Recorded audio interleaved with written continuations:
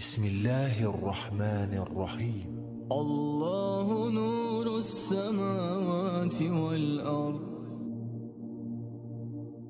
ওয়ালাইকুম আসসালাম রহমতুল্লাহি ওয়া বারাকাতুহু। জি ভাই, আপনি বলেছেন যে বৃষ্টি বাদলের কারণে দুই নামাজ জামা করে পড়ার বিধানটা তো আমাদের জানা আছে, হাদিস থেকে জেনেছি। কিন্তু আপনি যেখানে বসবাস করছেন যে দেশটিতে, দেশটির নাম কি যেন বললেন, মনে রাখতে পারিনি বা বুঝতে পারিনি, একটু কঠিন লাগলো।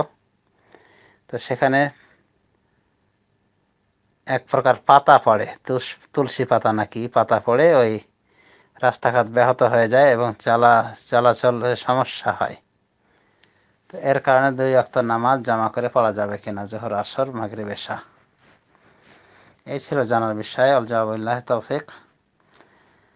হ্যাঁ, বৃষ্টি বাদলের কারণে দুই নামাজ একত্রিত করে পড়া যায়। অনুরূপভাবে আরেকটি কারণ হিসেবে বলেছেন ওলামায়ে কেরাম যে বেশি যদি ধুলোবালি হয়, যেমন ঘোলাটে আকাশ হয়ে গেছে এবং ধুলোর বৃষ্টি হচ্ছে, এই ধুলাবালির বৃষ্টি কিন্তু কুয়েতে না আসলে বুঝতে পারতাম না ভালো মতো, সৌদি আরবেও তেমন টের পাইনি, কিন্তু কুয়েতে একবার দেখলাম দীর্ঘ 15 দিন যাবৎ শুধু ধুলার বৃষ্টি মানে বয়ে চলেছিল, কিছুই দেখা যেত না সামনের দিকে।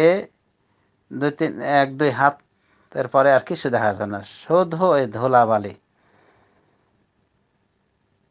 এবং জীবাণুযুক্ত। ওই ধুলাবালি লেগে গেলে শ্বাসকষ্ট বাড়ে ইত্যাদি।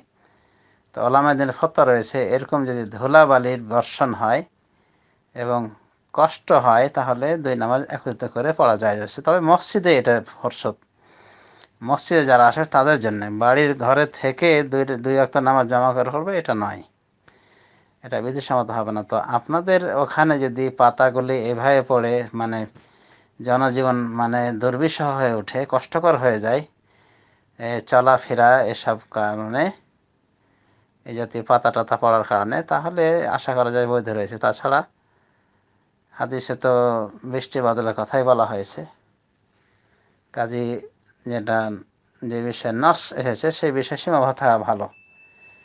তবে ওলামায়ে দ্বীন ওই ধুলোবালি যখন প্রচণ্ড আকারে বর্ষণ হয় এবং আকাশ বাতাস একেবারে ঘোলাটে হয়েছে, কিছুই দেখা যাচ্ছে না, সেটা বৃষ্টি থেকে কম নয়। তো এটা এই জন্য বৈধ রয়েছে দুই নামাজ জামা করা এমত অবস্থায়, ওলামায়ে দ্বীনের ফতোয়া রয়েছে। এবং বলা যায় যে এটা একটা রাসূলুল্লাহ সাল্লাল্লাহু আলাইহি ওয়াসাল্লাম হাদিসের ব্যাখ্যার অনুকূল।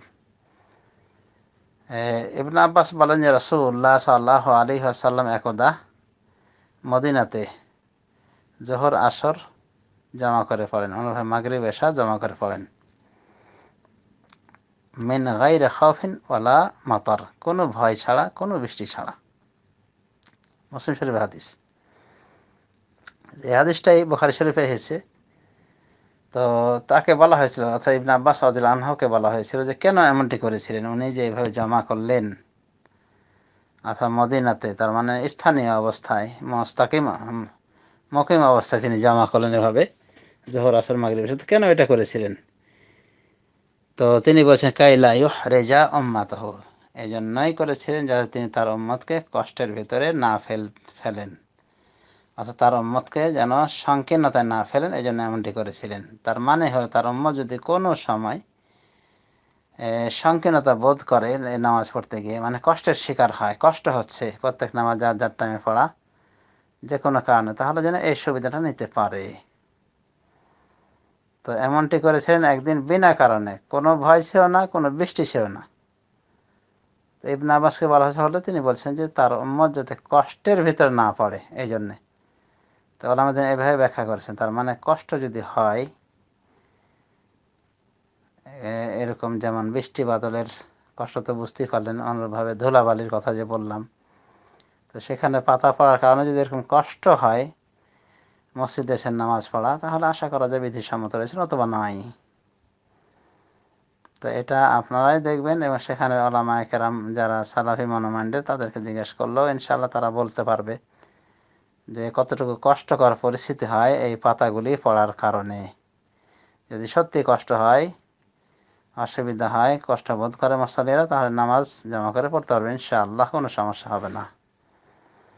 একটা কথা মনে রাখতে হবে আমাদেরকে, যে সফর কসরটা সফরের সাথে খাস, কিন্তু জামাটা সফরের সাথে খাস নয়, বরং জামাটা সফর অবস্থায় জায়েজ, কারণ সেখানে কষ্ট হয়। তবে সফর অবস্থা তো এটা উত্তম নয় জমা করা, যদি কষ্ট না হয়। প্রত্যেক নামাজকে যার যার ওয়াক্তে পড়াটাই উত্তম। শেখ ইবনে উসাইমিন রহমতুল্লাহ আলাইহি বলছেন, এই জন্য তো মিনা প্রান্তরে নামাজ কসর করে পড়ে বটে, কিন্তু যেহেতু সবার খাইমা রয়েছে পাশে, তার মানে ওগুলো তাদের বাড়ি বলা যায়, অস্থায়ী বাড়ি, তাই জন্যে ওখানে জমা করার নিয়ম নেই, কসর করার নিয়ম রয়েছে শুধু।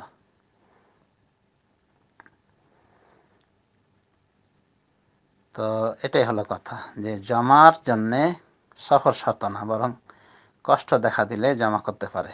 সেটা সফরের অবস্থায় দেখা দিতে পারে কষ্ট, আবার বৃষ্টি বাদলের কারণে কষ্ট দেখা দিতে পারে, বা ভয় ভীতি, বা এই জাতীয় কষ্ট, বা অপারেশন রোগীর অপারেশন যদি শুরু করে, সাপোজ ধরে নিলাম ওই জোহরের টাইমে যদি শুরু করে, তাহলে বড় রোগ হিসাবে অপারেশন বড় হচ্ছে, তো মাগরিব পার হয়ে যাবে। তাহলে জোহরের টাইমে যদি আসর না পড়ে, আসর কাজা হয়ে যাবে, রোগীরও কাজা হবে, ডাক্তারও যদি ইসলামী মনোমান্ডের হয়, ইসলামিক ডাক্তার হয়, মুসলিম ডাক্তার হয়, তো তারও এটা কাজা হয়ে যাবে। তখন কি করবে? অপারেশনের সময় জোহরের টাইমে রোগীও নামাজ পড়ে নেবে, জোহরের সাথে আসর ডাক্তারও পড়ে নেবে, এরপর অপারেশনের কাজ চালাবে, অসুবিধা কোথায়? তো জামাটা আসলে কষ্টের কারণে সংবিধিবদ্ধ করা হয়েছে। কাজে যেখানে কষ্ট রয়েছে সেখানে জামা করাও বিধিসম্মত ইনশাআল্লাহ। আশা করি উত্তর পেয়েছেন। বারাকাল্লাহু ফিক।